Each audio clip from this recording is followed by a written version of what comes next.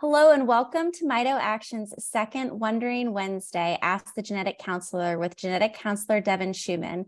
My name is Stephanie Harry and I'm an LCHAD parent and one of the patient support coordinators here at MitoAction, and I'll be your host for this evening. We are all very aware of how confusing genetics can be, not only when you're entering into the diagnostic journey, but even years into your diagnosis. The goal of our first two sessions with Devin are to provide a baseline for families to better understand genetics and genetic counseling. Tonight, Devin will help us to better understand genetic testing and guide us in learning how to read our genetic testing reports. Although this session will have more of a presentation format with question and answer time at the end, starting March, our format will change a bit. The sessions will be a bit more informal and focused on questions brought to the meetings by attendees. To protect the privacy of families and their questions, starting in March, our sessions will no longer be recorded.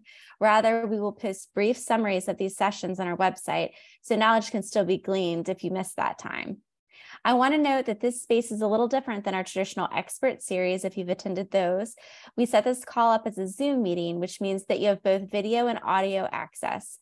Please take this time to make sure that you're muted and that your video is either on or off, depending on what your preference is. It's very important that you keep your audio off while you are not speaking. This will give everyone a more pleasurable experience.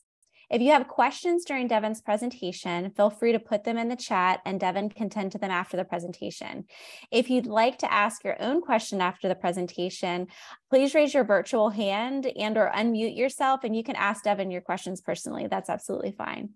As previously stated, today's discussion will be recorded and available on the MitoAction website in the coming days, as well as on our podcast, Apple Podcasts, Google Play, and Spotify. So without further ado, let me officially introduce genetic counselor Devin Shuman. Devin Shuman has a master's degree in genetic counseling from UC Irvine in California and currently works as a telehealth genetic counselor at the nonprofit Genetic Support Foundation. She's previously worked at an autism and developmental medicine center and a high-risk pregnancy center. Outside of work, Devin runs teenage and young adult-focused mitochondrial disease community supports, including 2 Facebook groups and a weekly Zoom support call for teens, complete with virtual proms, holiday events, and roundtables with physicians.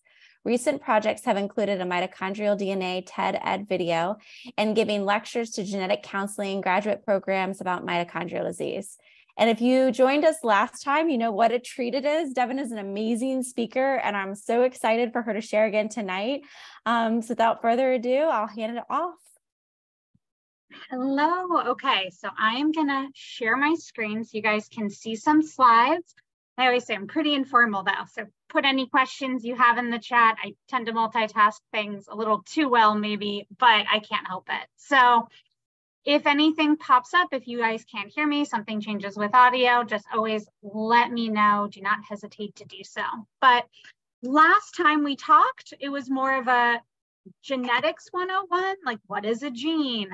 How is mitochondrial disease inherited? This time I'm trying to focus a little bit more on the things that come up during the genetic testing process. Now, again, if you were here before, you've met me. If not, my name's Devin. I use she, her pronouns. I'm a genetic counselor, but I also have mitochondrial disease. And I say I always approach this with all my hats on. I don't think we can put our lives into little neat boxes that are separate from each other. My brother has Mito, so I was first a family member, then I was diagnosed, and then I became a genetic counselor. So all aspects are at play at all times. I don't think you can separate those parts of me out. Quick disclaimer about genetics. Everything has an exception to the rule. I jokingly say over and over again, I never say never in genetics. There's pretty much not a slide on here where I can't think of some exception to the rule, but I'm trying to give the basics. So if you're like, hey, that doesn't line up with what my family did, pop it in a question. It's a perfect example that I can talk about how that's a little bit different than what we might typically see, or might just be the 101 summary. Last time I gave people the framework of thinking of genes as books. I wanted to just really quickly go over that metaphor again to kind of reground that in our brain, because it really helps to understand what are the different types of testing that we can do that are out there. DNA or genes are written out in letters just like a book is. That's part of what makes the book metaphor work so well. You can think of genes as like recipes or instruction manuals for your body. If you remember high school biology class with the chromosome pictures, you can think of those as the cookbooks. Because we have 23 pairs of these cookbooks, typically you get one chromosome from each pair from mom and one from dad. So for most genes in your body, though not all, you have 2 copies of the gene. I'm saying this again because it's helpful when we get down to some of the different testing. Now, mitochondrial DNA is a little bit different. So the chromosome DNA, we call nuclear DNA. Mitochondrial DNA are actually little loops of genes. So don't think of it so much as a book, as a little loop of all of these instructions taped together. And this can be a little bit more confusing too, because instead of having just 2 copies of every gene in our body, we have little loops of 37 genes in every mitochondria. And every cell has multiple mitochondria. So when you multiply that by all the cells in our body, you have millions of copies of these little loops of DNA, which again is important when we start to talk about variants in this DNA and how we read those test results. The book metaphor works really well because you can think of mutations or variants as just spelling changes. These can be new changes, ones that pop up in someone for the first time when they're born, or you can think of them as recipes you inherit from your family, right? Like my mom's family all makes cookies in that family. There are different types of spelling changes, and so it works really well to describe the differences when we think about it this way. One important clarification that I brought up in the first talk is the fact that while mitochondrial disease may seem like it'd be from mitochondrial DNA, it's actually not quite that straightforward. With families where we find a genetic answer for their mito, 80% of the time it's actually in that nuclear DNA you get from both your parents and not just the mitochondrial DNA that you think of as maternally inherited because you get it in the egg cell when you develop. A lot of doctors have missed this memo too, so it's part of why I like to include it every time I talk about mito, because it's a really important detail when you're trying to figure out how do we do testing or how do we interpret results. Now, another important disclaimer, you might have noticed I said, for those who find a genetic answer, 80% of the time it's a nuclear change. For a lot of families, we're not going to find a genetic answer. In about 20 to 40% of people with a clinical diagnosis of mito, based on current knowledge and technology, we'll be able to find them. Here's the genetic reason that you have your symptoms. But for the rest of people, we haven't quite got there yet. It's not that it's not genetic. It could just be that we don't have the technology or knowledge to find them their answers yet. And so this leads to my next important disclaimer. Genetic testing can diagnose you with mito or help rule it in as your answer, but a negative genetic test alone cannot rule it out. So I can't say, well, your test was negative, so you obviously don't have mito. That's not quite how that works.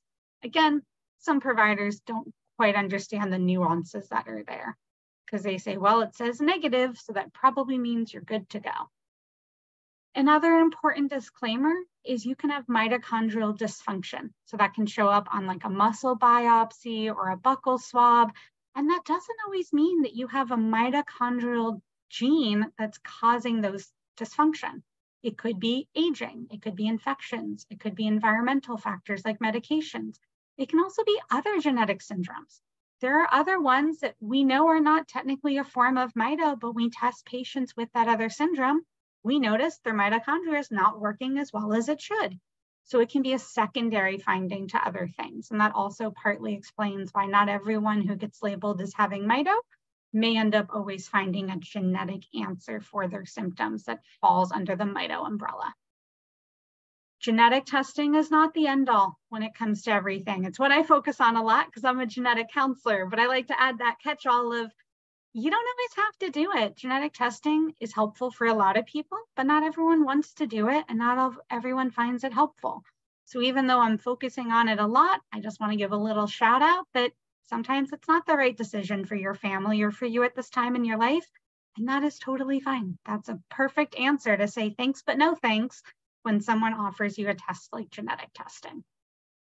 Now, I talked about genetic changes. It's like running spell check on your genes. There's a lot of different ways that we can run spell check. So I want to just mention a couple of the different ways we can do it. So if you see these terms, you see it in the name of a test or on a report, you have an idea of kind of, hey, this sounds vaguely familiar. This is what they were doing. Not all genetic testing are created equal. They're not all the same to each other. And labs can be a little tricky sometimes in how they phrase it. They might call it sequencing, but when you read the methods, you're like, I don't actually think that's really what you're doing. And so you have to be careful. And that's part of why it is ideal, though we don't live in an ideal world, to try to involve someone with genetics experience in ordering these tests, because it's easy to pick one because the name sounds good, but not realize how it could be very different from another option that's out there. Now, sequencing and genotyping are kind of the two basic ways that we talk about reading a gene. You can think of sequencing as looking at every letter within a gene. So that is like taking a book and reading it the way that we read a book, right? Letter by letter, sentence by sentence, going through it. This is the most comprehensive way to run spell check on a gene. We're taking it letter by letter and seeing what pops up. Genotyping, it's still out there, though it's kind of the more old school way to do it. You can think of that as like a spelling bee. You have a list of common spelling changes and we're looking for them one by one. So this is essentially saying, okay, well, we know this change is common. Let's see if you have it. You don't, you're good. It's very limited, but it can reduce the chance that you carry a condition. It can't rule it out completely. The most precise you can get with that is actually looking for a familial variant, right? So if you know that your brother or your mom carries a change in a gene, sometimes we start by just testing for that one change. That's called familial variant testing.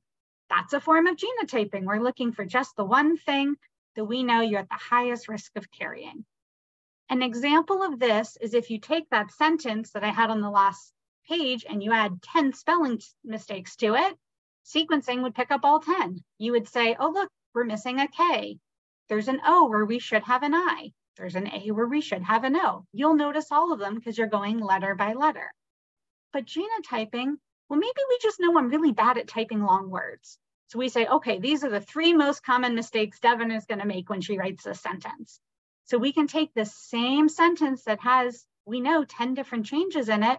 But with genotyping, we might only say you have 3 changes because we're just looking for the 3 that are listed above. So if those 3 words were perfect, we'd say you're good to go, and we'd miss the other 7 changes. So it's helpful, but it's not the end all. And you do see this still at a lot of labs. And so you do have to be aware if you had this test, you could have a false negative. We say we didn't find a change, but maybe we just missed it.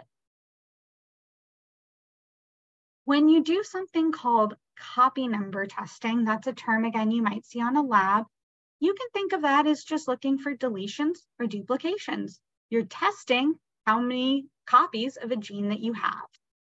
This is something we do on mitochondrial DNA, which is the loop I included on the screen. It's also something we do in our nuclear DNA. A good example of this is there's a really common deletion that extends this much of the loop that can cause CPEO or KSS, that spectrum. So when people are testing for that, they're doing copy number analysis, looking to see, hey, do we see that little section deleted? For nuclear DNA, we usually have 2 copies of every gene, right? One from mom, one from dad. So if we see that you have 2 copies, we'd say you've got the normal number. But if we count 3 copies of a gene, you have a duplication. If we count only 1 copy, you have a deletion. It's not running spell check on the gene. It's not saying what is in that copy. It's simply saying you've got an entire extra one. The most common example of this is Down syndrome. That's an entire extra 21st chromosome. That's a duplication. This is helpful because sometimes labs will only run spell check and they won't realize that you're missing an entire copy because they didn't see any spelling changes in it. So they said you look good, but they don't realize you were missing one of the 2. And so it's important for labs to do both when we're looking for genetic answers. SNP analysis, I honestly hesitated almost including it, but it pops up a lot online. So I think it's important for people to know what it is. We call it SNP for short. The long name is single nucleotide polymorphism, which sounds confusing, but single just means a single letter. Nucleotide is a genetic term for letter. It's also called a base pair. And polymorphism just means normal variant. So this is looking for single letter normal variants that are seen in the general population. when we do this test, it's not actually running spell check on your genes, right? We're not reading them letter by letter or genotyping, looking for common mutations. We're saying, hey, we see that you have a common variant, and that common variant tends to go with mutations, so you might have those mutations. Think of that as you're looking at a textbook, right? And there's sticky notes in it. And you're like, hey, I see you have the blue sticky note. That means that we usually have the normal version of that gene. So you're probably good. Not actually opening the book, but it's saying we see the blue, you're probably good. But if we see the yellow sticky note, I'll be like, hey, that's version B. That often has this certain mutation in it. So you probably have that mutation. If these normal variants are close enough to problems that recur, so mutations that can happen in multiple people, they can try to guess and say, well, we see a normal variant that's often paired with that mutation that causes a problem, so you might also have that mutation. Essentially, they're guessing what version of a gene that you have or what variants you have in a gene based on normal variation that we all carry. Part of why I mention this is what 23andMe does and a lot of those online labs. So when they tell you, hey, you have a variant, often they're saying, hey, we're guessing you have a variant. And that's part of why if you bring those results to a doctor, sometimes they just look at you and they're like, we can't use this, but they don't always explain why. And it's because the lab wasn't doing an actual spell check. It was guessing at what you have, and that's cheaper to do. And so that's part of why they do it through a lot of that direct to consumer testing. It can get confusing, but you have to kind of think of it as it's a best guess of what your genes look like. It's not running spell check on them. And so again, if they say everything looks good, it's probably could be a false negative. Or if they say they see something, some of the old studies of 23andMe found a 40% false positive rate for what they reported out. They were guessing and they were right just slightly less than half of the time. So again, not as helpful at the end of the day. They're improving since then, but it's why we kind of take them with a grain of salt in the genetics world. So what did I go over basically so far? Sequencing is running spell check on a gene letter by letter. Genotyping is looking for common spelling changes that we see occurring in multiple people. Single site testing is familial variant testing, looking for one change we've seen in a family member. Copy number analysis is seeing how many copies of a gene you have, deletions or duplications. SNP analysis is looking at normal variants and guessing what you have in your genetic code based off of those. Again, it can be helpful, it can be fun, but you got to know what you're signing up for and paying for. But what do these actually look like on a testing level, right? Like your doctor doesn't usually say, I ordered SNP analysis. They say I ordered a panel, or they said I ordered whole exome. So you have to know, okay, what do these actually mean? There's a pretty big funnel, right? At the bottom, you have everything that's really precise, that's looking for just what's in your family. The top end of the funnel, you have whole genome sequencing, right? It's covering a bunch of the different genes. I'll go into details on all, but I will also say I've left some things off the funnel. I tried to focus on ones that are conditions or tests you would have done because you have Mito. It's not going to talk about things you might do if you have autism. There's some different conditions that we don't look for on this, like Down syndrome, you can't pick up based on these tests I've listed. But I tried to focus it so you're not learning everything that exists out there. Starting with the most precise, the one I already mentioned, familial variant testing. You kind of get a yes or a no answer. You either carry the variant your family member has or you don't, yes or no.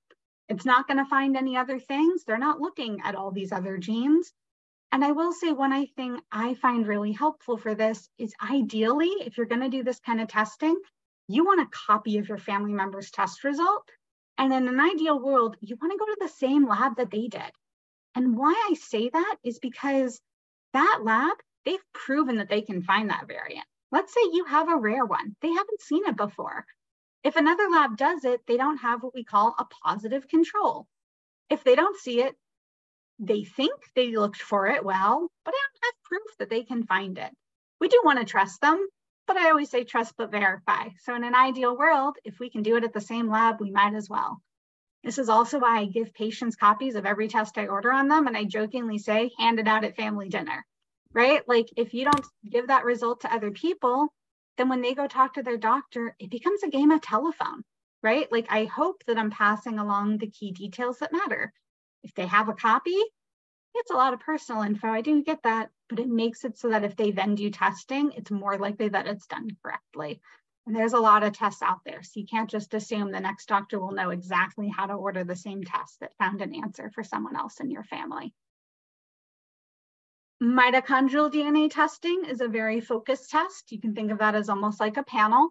It's looking at the 37 genes that are in the mitochondrial DNA loop. One clue that your gene is in that loop is it's often written out with an MT dash, and then it has the name of the gene. So MT-ND1, MT-ND2, that's telling you it's a mitochondrial DNA change. And with these, typically, they will do sequencing of it or genotyping. So looking at common variants or looking at all of the variants. And they will often do deletion and duplication testing as well. Again, because we know there are some recurrent deletions that we see in multiple people that can explain Mito for them. This image just happens to have some of the most common deletions or mutations that you see in it. You don't have to memorize those. This can get a little bit more complicated though, because like I said, we've got millions of copies of mitochondrial DNA in our body. So when we do this test, you'll often see on the report the word heteroplasmy, which means out of the mitochondrial DNA they looked at, what percentage carried that change? Was it in 1% of the DNA we tested or 99% of the DNA we tested? An important caveat from the last presentation, that percentage can vary by sample. Your blood sample could be different than your muscle biopsy. So that is sometimes why doctors will have you do follow-up testing and will say, hey, I really want to get a different type of sample on you to try to check what is that percentage in different parts of your body. For mitochondrial DNA, that percentage will vary from 0% to 100%.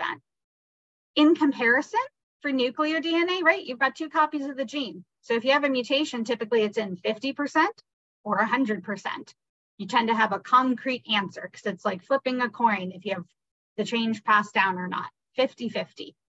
For mitochondrial DNA, it's a little bit less straightforward. Anywhere between 0 and 100 can pop up. Now, panel testing, it can include mitochondrial DNA, but often it also includes the nuclear DNA. Now, a panel test, all that means is they've made a list of genes that are typically associated with a syndrome or a symptom. So you might have a mitochondrial disease panel. You might also have a panel for hearing loss.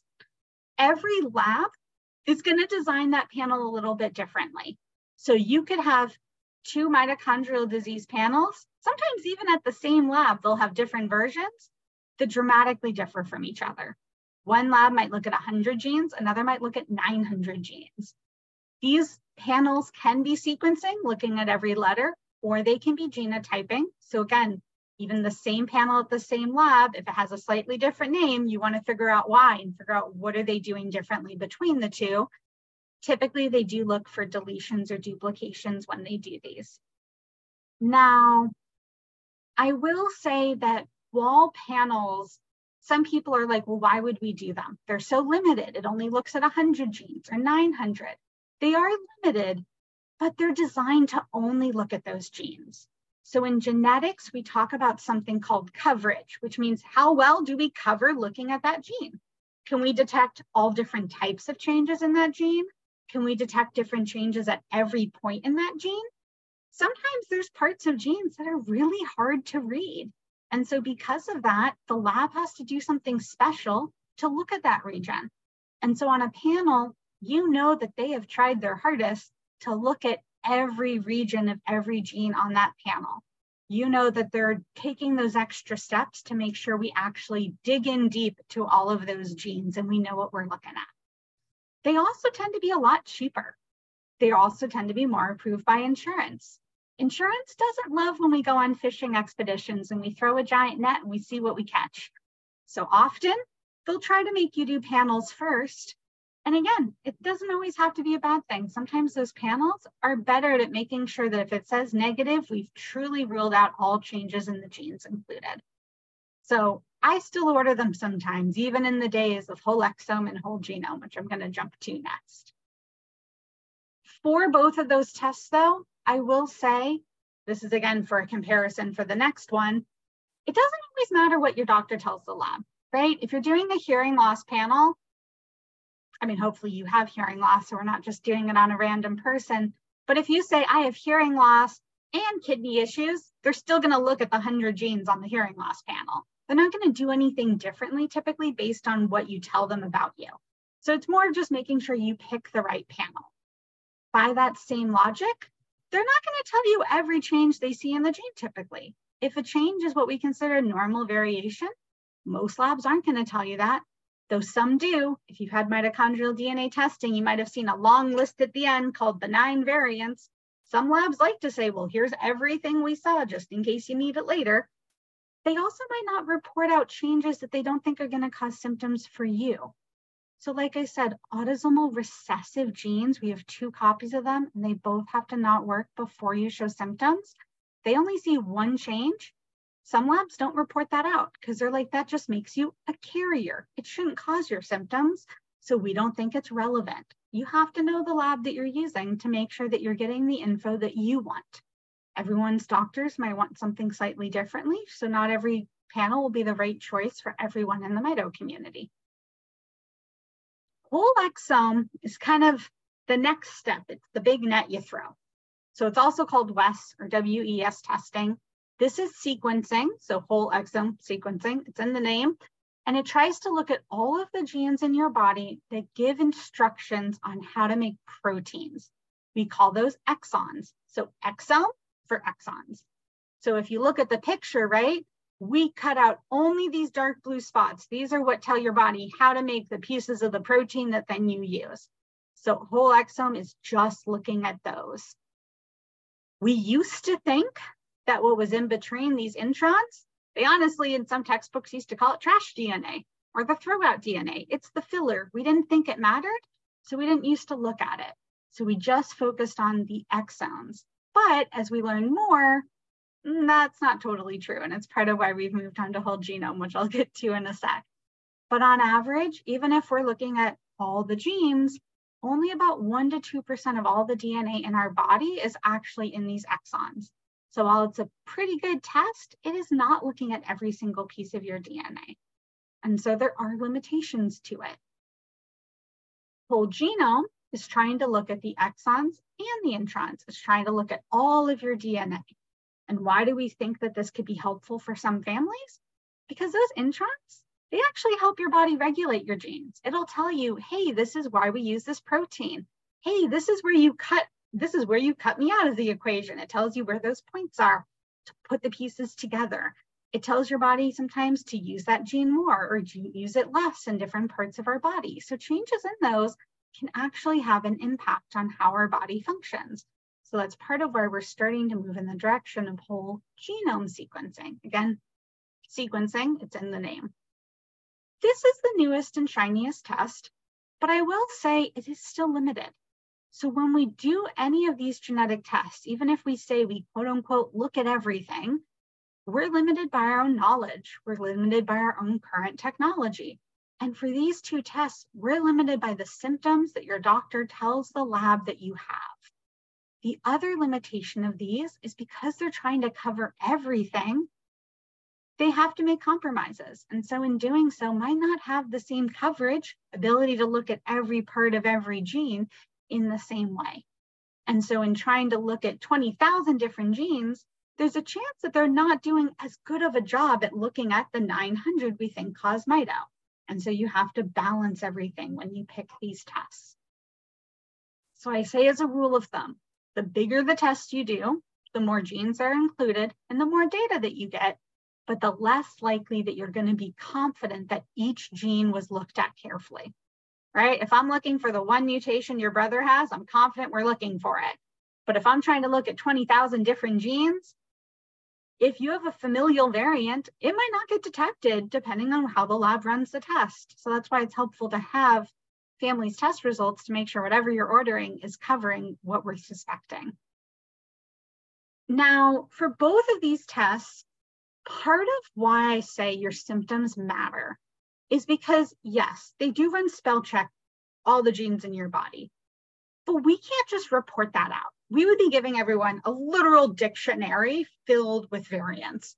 So they have to sort it. And how they sort that is typically by the symptoms your doctor reports to them.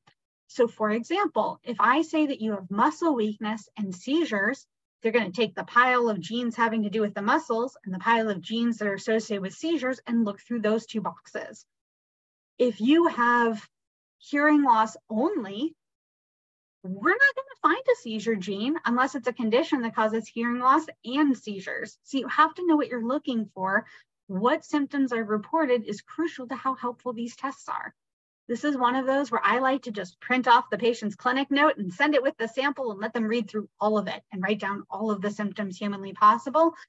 It does mean I got a lot of reports to explain why my patient has eczema, which was not quite what I was looking for, but that still tells me, hey, they're covering their bases, which is what I want.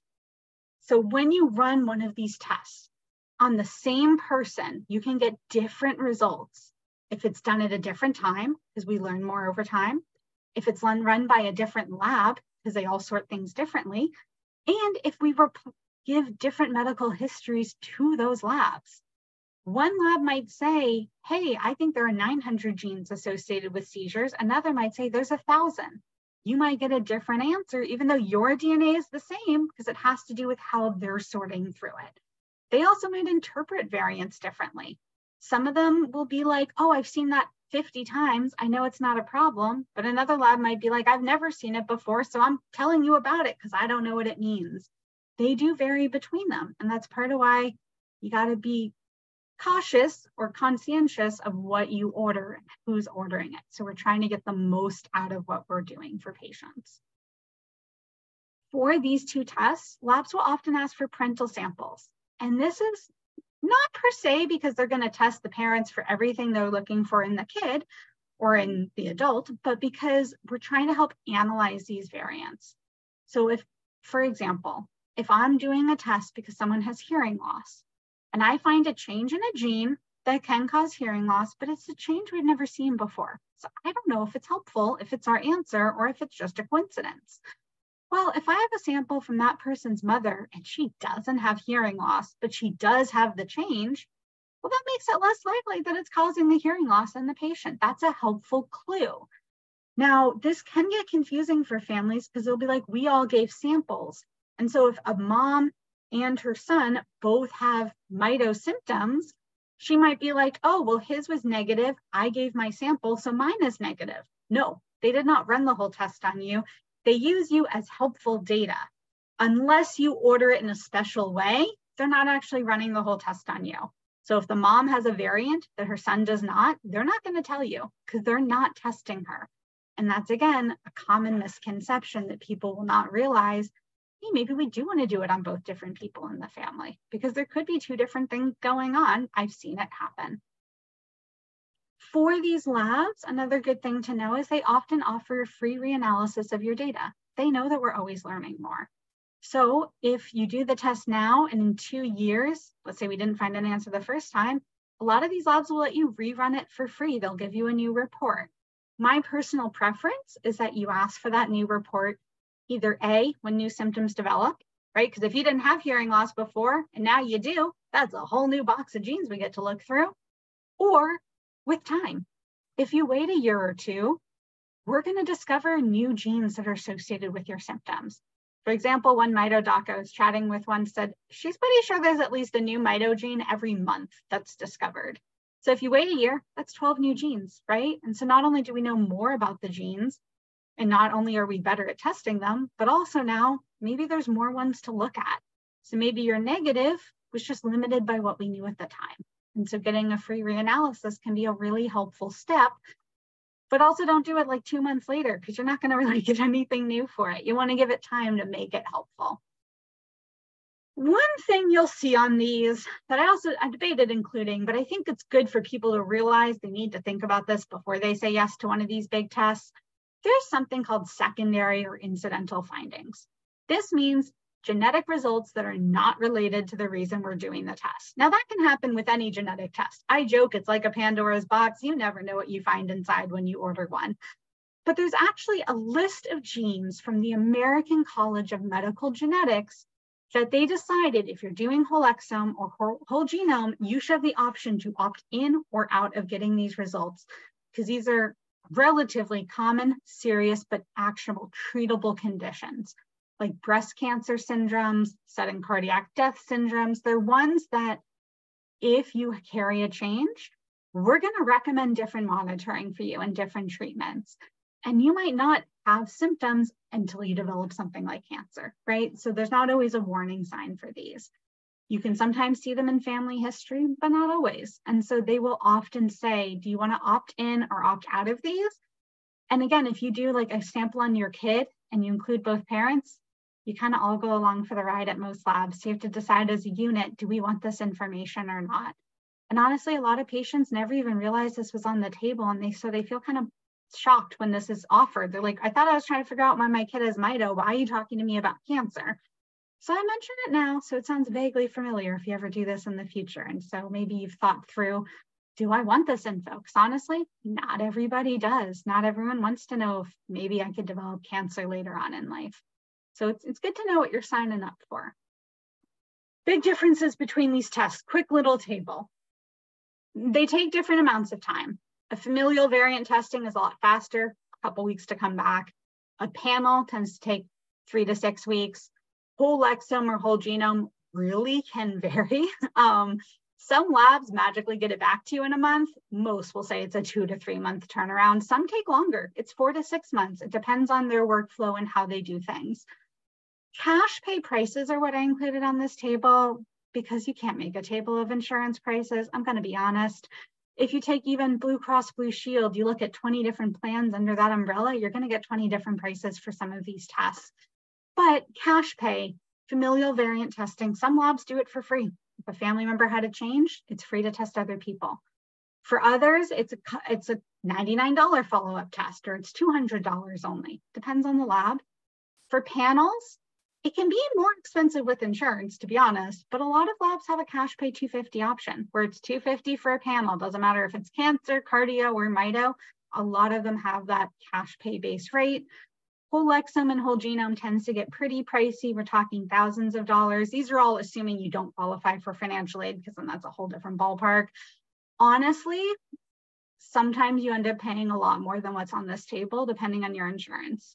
If you have a $5,000 deductible, a lot of these labs bill the insurance more than what they cash pay bill, because they only get a percentage back. So they're going to bill your insurance $20,000 for an exome, hoping to get $1,000 back. So if you have a $5,000 deductible, you might be looking at a pretty penny bill. So a lot of these companies will give you a cost estimate if you look into it and ask them, or at least when they get the sample, you can hold for that. So I always say it's good to try to figure that out, because genetic testing on average will cost you at least a couple $100s. And so it's good to know that walking into it, assuming that you don't have Medicaid or don't qualify for free testing for one reason or another. I will say though, it's not just about the money, right? Like I really want people to think through, do they want this test? How do they feel about uncertainty? The bigger the test, the more likely you'll get a bunch of stuff we don't know the meaning of. How do you feel about learning info you're not searching for, right? A more targeted test is less likely to throw a curveball at you.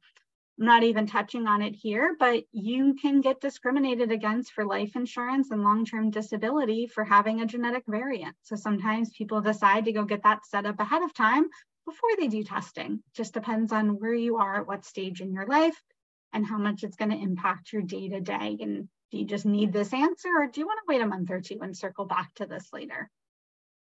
There's a whole bunch of different tests here.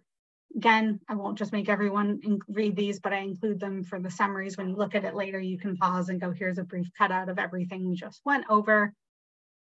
Interpreting variants, I think it's important to kind of know how doctors and labs do this, because I think it leads to a lot of confusion for families.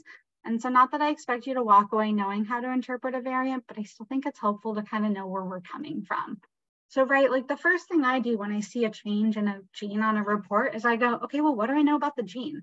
Is this a gene where having one change is enough to cause symptoms, or do you need two? Is this a mitochondrial DNA change where I next have to look at the percentage it's in? That's the first place I start, because even if the symptoms seem to match, but you only have one change and you really need two for that gene, maybe we're missing the second variant, but more likely it's not your answer. And so I want to start there and kind of work my way back from, are we even in a position where this could cause problems? So I usually say, what do we know about the gene? And then I go, what do we know about the variant? Have we seen it before in people with symptoms or in healthy control populations? Is this variant in a very crucial part of the gene? Is it in the sentence that says, put the cookies in the oven so you end up with just raw cookie dough? Or is it in the sentence that's adding ingredients and it's just an extra cup of chocolate chips or sugar where maybe it makes a difference, but I don't know just by looking at it. I also look at how big is the change in the gene? Do you have a single letter that's changed? We call those missense variants. Or do you have where like half the gene's deleted or not working? We call those nonsense variants because everything after the change is nonsense. My favorite name for that. And so you need to know, okay, what is this change like? Because not all changes are created equal, just like not all spelling changes are going to totally disrupt a recipe. They put them on a continuum. Pathogenic means it's known to disrupt the gene function and could cause symptoms. Benign means we think it's just normal variation. If we're not 100% sure, we'll try to categorize it as likely one or likely the other, but a lot gets stuck in the middle, what we call a VUS. Some people call that a VUS, variance of uncertain significance. We don't have enough info to classify it as one or the other. I will say that from a genetic counseling point of view, I use a very complicated table and tally up points and try to make it figure out where everything falls. I'm not going to make anyone walk through that. To give you a concept for kind of how do we think about it, right? It's more likely to be normal variation if we see it in 5% of healthy control populations.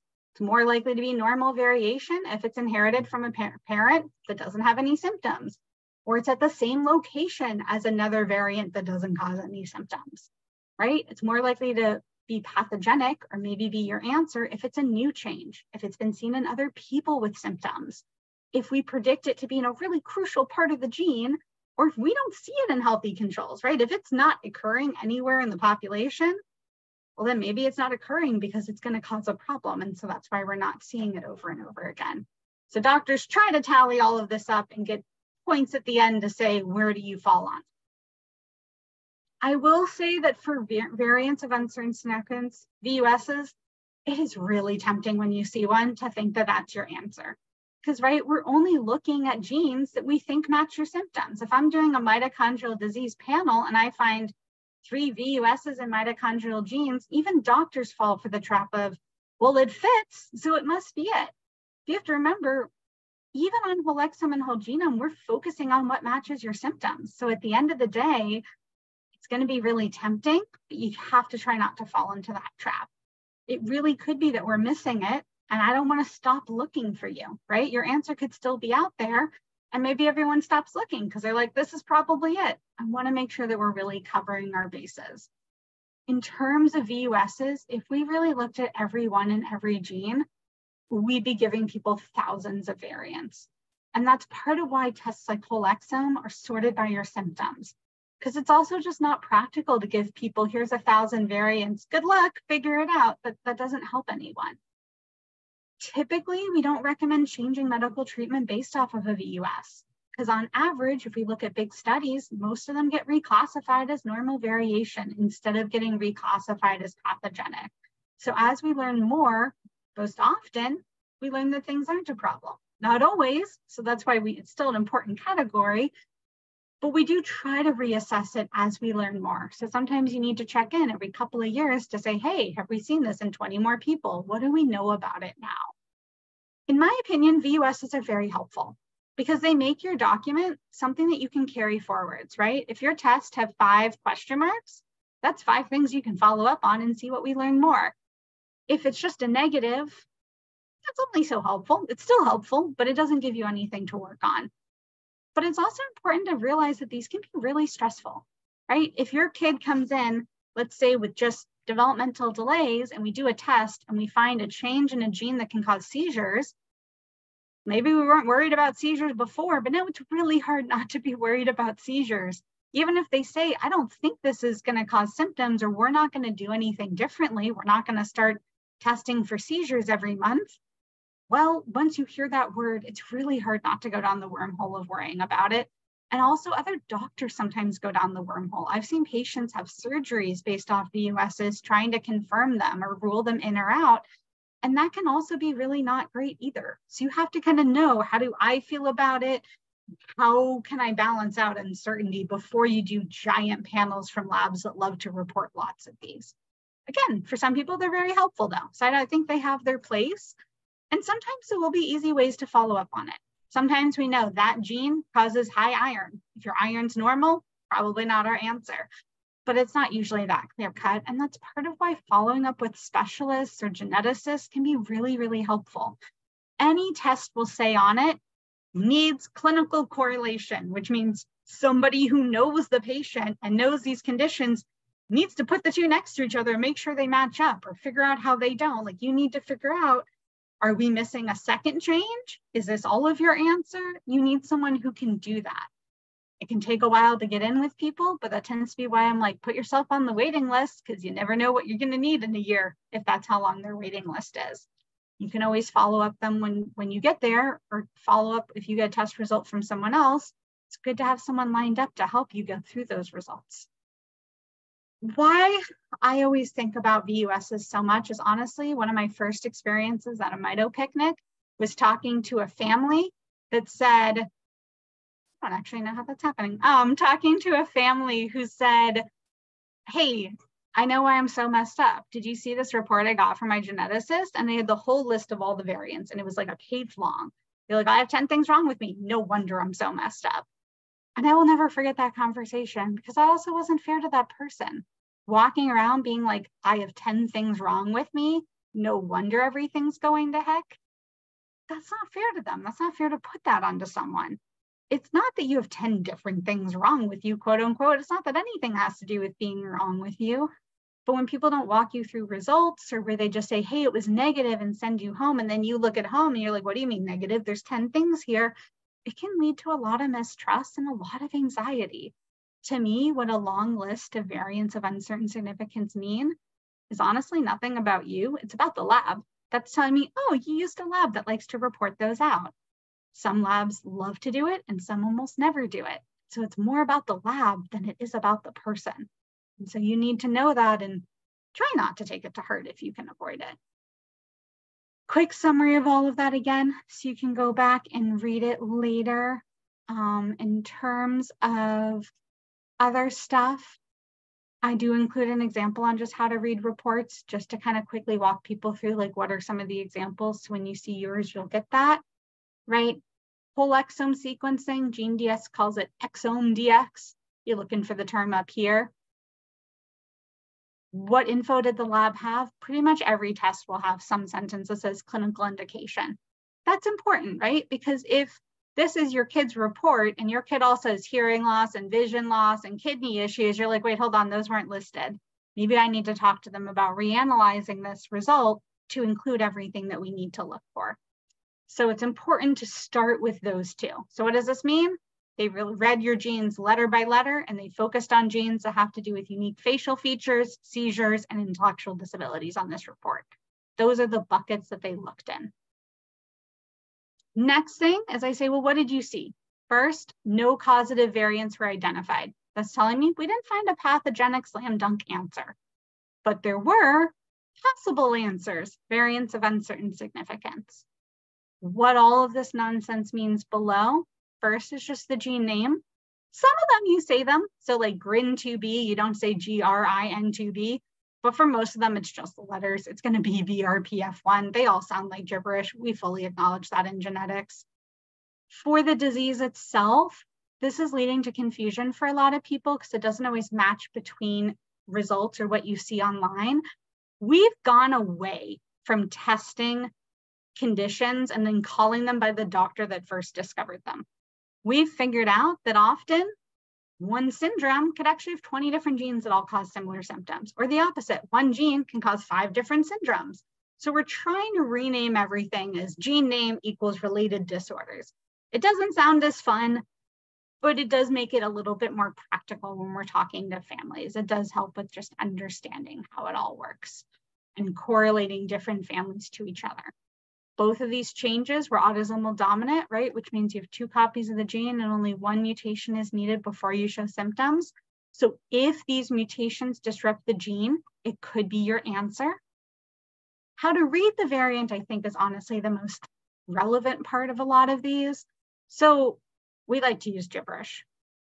We call it the C dot, where it has a C and then a dot and then the variant. That is the letter change within a gene. P dot, they call it a protein change. Think of that as the word in the gene. So you're changing what word. And M dot is just mitochondrial DNA. I'll explain later why that has something totally different. But essentially, if you take this first variant, C.2224 G to A means if you go 2,224 letters into the gene, you have an A, where most people have a G. Like, it's literally a spelling change. For the P dot, if you go 742 words into the gene, also known as amino acids, you have a threonine where most people have an alanine. It's literally a change from one amino acid to another, one word to another. So this is telling you exactly what is going on. And this is why I like the spelling variant metaphor, because it's literally a spelling change.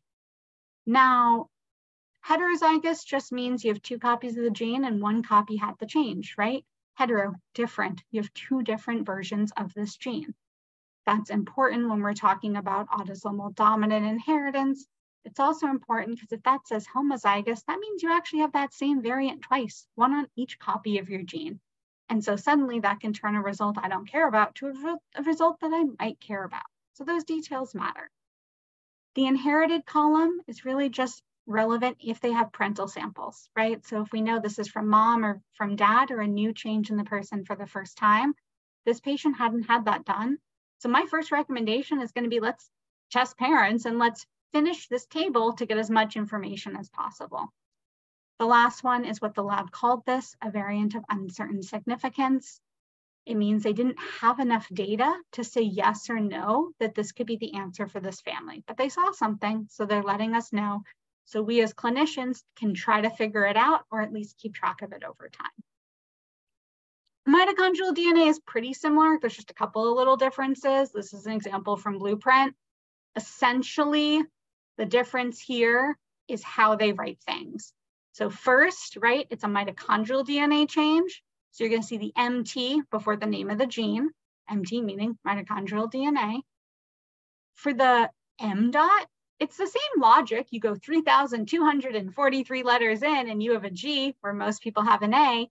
The difference here is because mitochondrial DNA is a loop, instead of doing how many letters into a gene, we do how many letters into the loop are you. So if I go 3,000 letters in, I'm like, oh, I'm in the gene, MTTL1, that's where the variant is. So they kind of all just back to back to back. And so they tend to have longer numbers and it helps for keeping track of where you are in it. So that's why we don't call it a C dot, just because it gets its whole own category. Level just means heteroplasmy. If you see a percentage on a mitochondrial DNA change, it's going to be the heteroplasmy. That's saying that 39% of the DNA that we looked at carried this change. I'll explain in a sec why that's so important, but that just goes with heteroplasmy. Remember, hetero equals different. So this means you've got 2 versions of your mitochondrial DNA at least, one version that has this change and one version that does not. If we'd seen that change in every copy we looked at, they would have written homoplasmic, homo meaning same. This is classified as pathogenic. And why this is an example I actually pulled from Blueprint's website is this is one of the most common mitochondrial DNA variants out there. So everyone uses it because it's a clear-cut answer usually. It is commonly associated with MELOS, but can be associated with Lee syndrome, CPEO, MIDD, etc. But why this matters, all of these details, is because just carrying a variant doesn't always mean that that's your answer. So even for this one where it's pathogenic, we know it can cause problems. Studies have found that if you test just healthy people running around, most of the studies are in Europe, so I like to picture just 1,000 people from England, you'll find about 1 in 400 to 1 in 2,000 of them have this change on some level. 1 in 400 people do not have Mito, most likely due to this one change. They're a carrier of it. So then it becomes a question, well, what percentage do we see it in? If it's 1 or 2%, even if you carry this and even if you have symptoms, it might not be your answer. But if it's in 20% or 40% of your cells that we test, maybe that is your answer. Part of, again, why they might test another sample. If your blood's a little low, but it's really high in your muscle and your muscle's having problems, that's a clue. It could be your answer. This is part of why it's so crucial to see a Mito doc with some of these results. A doctor will see a change in Mito and be like, you're good, when maybe it's not your answer and we should really keep looking because maybe there's something else going on. Again, though, it gets hard because your blood could be different than your muscle. And so it does get a little confusing in trying to tease that out. And you have to decide, how much digging do you want to do? Not everyone wants to do a muscle biopsy, right? Like, you have to decide for yourself what matters. And you have to know a doctor that knows this. With this, sometimes you'll notice that if it's a lower percentage, you see certain types of symptoms. If it's higher, you'll see different ones. So you need a doctor that can kind of tease that out and go, yeah, it's at a percentage that kind of matches what we're seeing for you. And so again, nothing is sadly clear-cut in genetics. Now, I know that was a lot of info. Part of why we did it recorded so people can re-listen to it if they want to. But I'm hoping that it gave you at least some familiar terms, or when you get your report one day or you pull yours out of your closet, you can go back and be like, okay, hold on, so wait, what did this word mean? And it can at least give you a jump start in understanding it. Though I still say it's good to talk to someone who's a genetic counselor just to have them really walk you through it and make sure we're not missing anything. And I'm gonna stop sharing now, that way people can actually see each other's faces. But in terms of questions, well, someone sent me one directly, so I'm not gonna read that one out loud. I'll come back to that one later. Somebody wrote that they have mitochondrial heteroplasmy at the 99th percentile on my whole genome sequencing. Am I too expected for it to be causing some symptoms? So it can vary.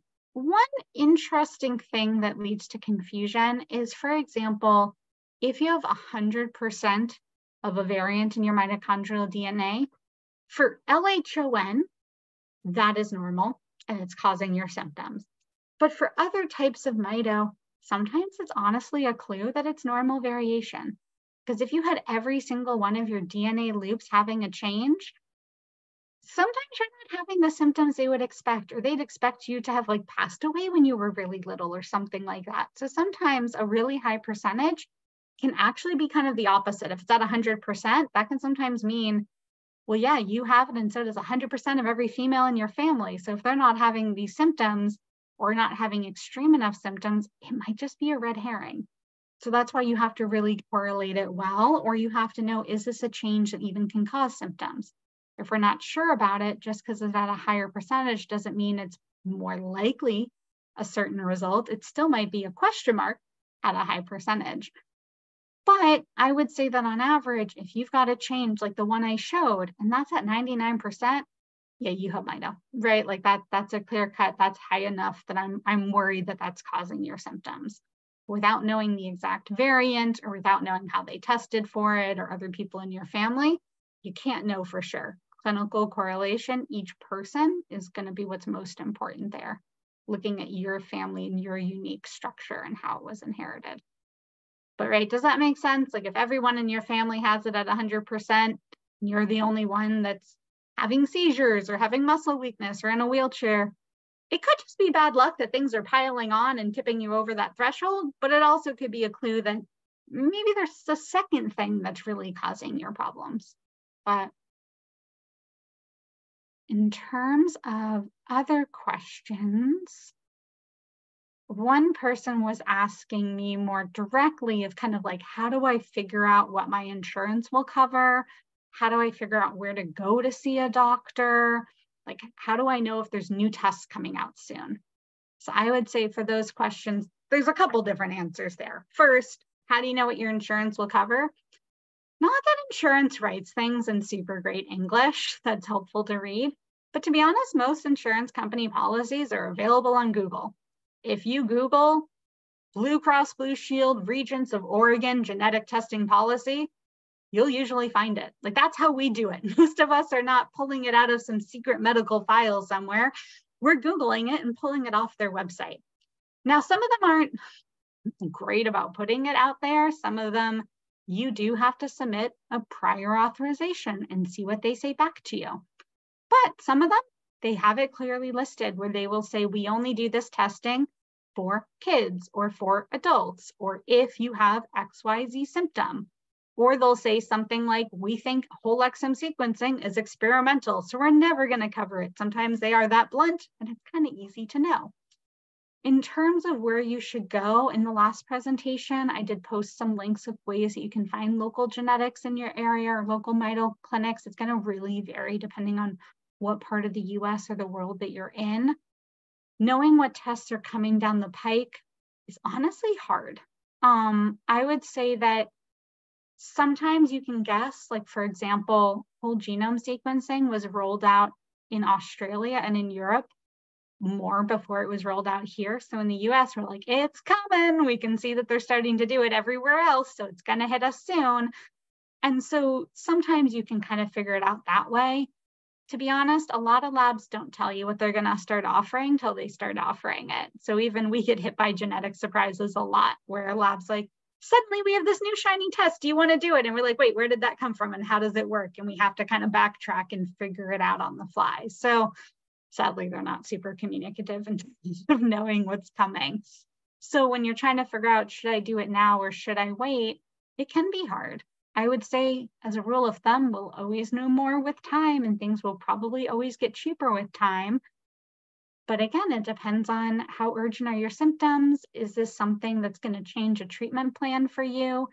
Honestly, with Mito, sometimes having that diagnosis doesn't change what we do. For some conditions it does, but not for all of them.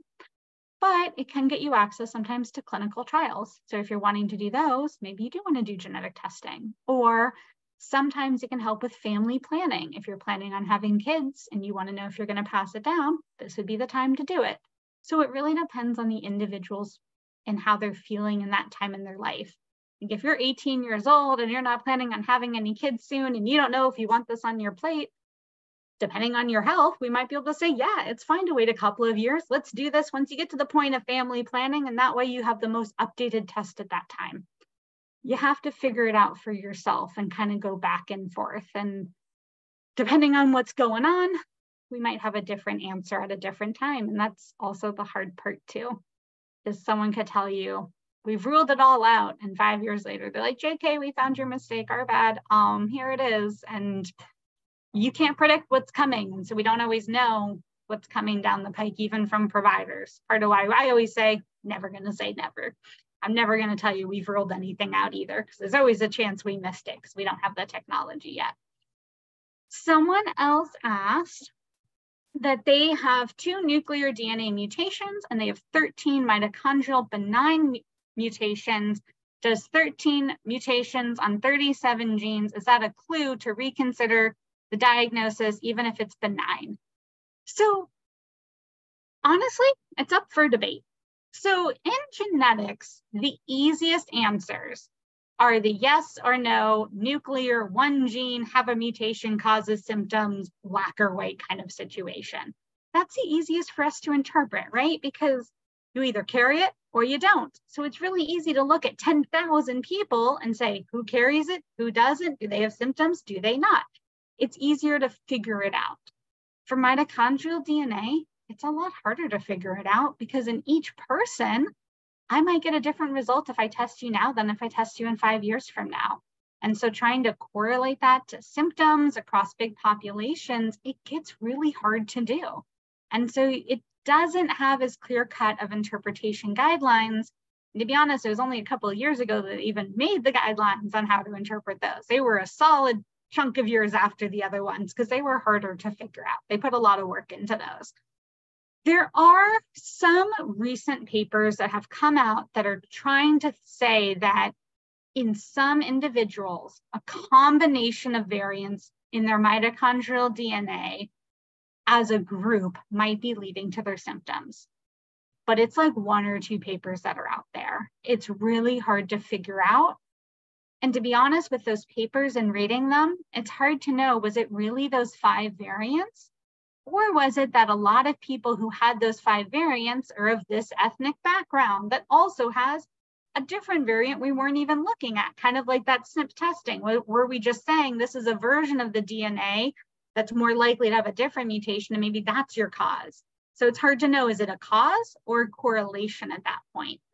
Now, we do know, right, that if you've got multiple parts of your mitochondria that aren't working, the little thing that pumps the proteins back and forth isn't working, and then the part that builds it isn't working. I mean, of course, things can compound on each other, but it's hard to rule those in and out. I think if you give us, I don't want to set an unrealistic expectation, 20 years, we might have figured it out better, but it really might take that long because it is hard to tell. And sometimes you have to do like mouse models. You have to do it in a dish and say, what if we had this one? Okay, now if we had this 2, what if we had these 3? Before you can really control it enough to try to guess for families. But on average, if you report out those benign variants, we all have 13. I've seen reports where most people have 30. So I would say on average, my answer is probably not your answer is buried in there. It's probably something else, just because again, we all have 30 of those variants if you go and you report it out. So on average, it's not likely the answer. For an individual, it still could be. Give us some time to figure it out though. We're not that great at it yet. But the reality is we do know as we're learning more, sometimes different changes in different genes can compound on each other. It's just really hard to prove. And so that could be part of why only 20 to 40% of people have those answers. Someone else asked, my daughter, years as a child, she's 25 now. Is there any update on testing for it? We're seeing a new genetic clinic this summer, but trying to understand more. Yeah, it's a whole new ballgame. 25 years ago, they most likely only did mitochondrial DNA, maybe a couple extra things, but not too many. Now they will probably do a giant panel with like 900 plus genes or something like whole exome sequencing. They might start with some of the common variants that can cause it just to see if we hit any of those obvious top hitters, but most likely they're going to do a pretty broad net because we've figured out that like Leigh disease is not one syndrome. It's a bunch of different changes that all present similarly. And so it's not going to be the same answer for everyone with it. So we got to keep looking. Now, I know we've run over. I tend to just keep answering questions, but if anyone has to bail, feel free to. You're not being held captive by us. But in terms of other generic questions, Stephanie added in, you mentioned life insurance and sometimes you can't be covered. Can you speak more about that? Yeah, so it's called GINA, G-I-N-A is the law about it. Essentially, our government passed a law that health insurance, so like the normal health insurance you get, cannot discriminate based on a genetic variant or genetic condition. It's called, that's why it's called GINA, for Genetic Information Act. But they had some loopholes. Life insurance, long-term disability, and the military. Those are not included. So it may or may not be relevant, right? If you're doing testing because you have a bunch of symptoms, and let's say you already have cardiomyopathy or seizures, that might be enough for life insurance to be like, we're going to charge you more. But particularly if you're testing someone who doesn't have a lot of symptoms yet or hasn't tried for life insurance, it's good to try and say, okay, how would this change anything?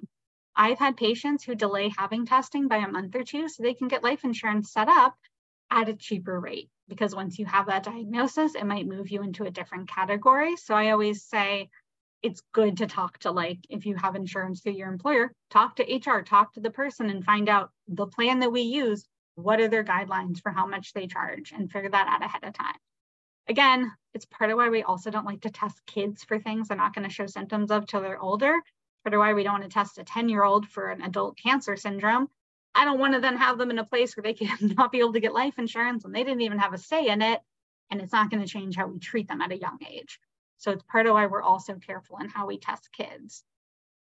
Someone else wrote, I'm getting tested to see if my other children need to be tested if I'm positive.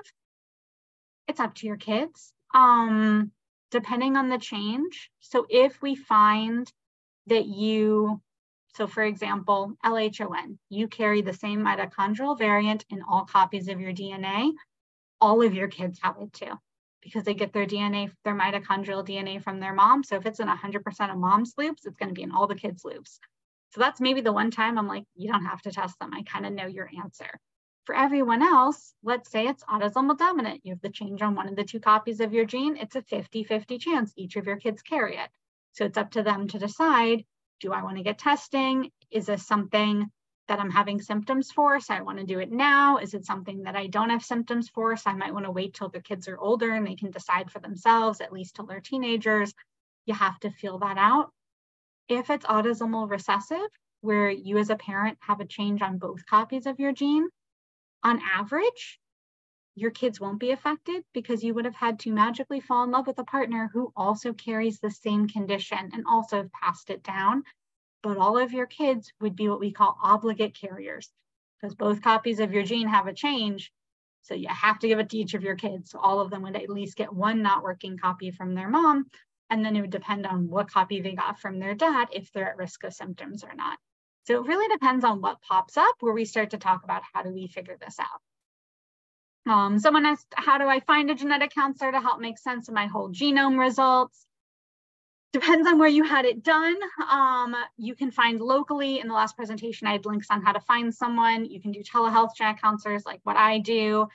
If you're saying it has a lot of rare syndromes, my guess is it maybe wasn't a clinical lab, it was an online one. So then it becomes that discussion of how much do we believe these results? How helpful are they? How do we sort out what matters and what not? And some centers will see people for direct-to-consumer testing. We do see it, though we try to say pick your top 3 or 4 things that you're worried about, because otherwise you could spend literally an entire week talking to someone about all their details.